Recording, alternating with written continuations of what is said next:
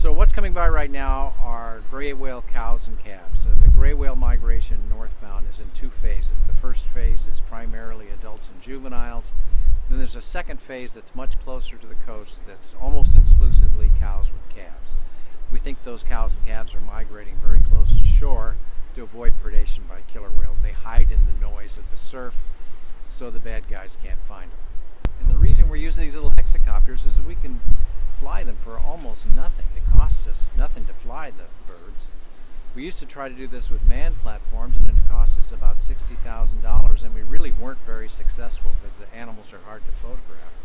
And the question we're asking here with the hexacopter is, we're looking at condition of reproductive females. How robust are they? So how wide are they relative to their length? Just like us, when an animal eats a lot, it gets wider. And so we can tell whether these females are well fed and in good condition, and we want to compare that across years. This is our hexacopter, which to us is just a vehicle for carrying a camera.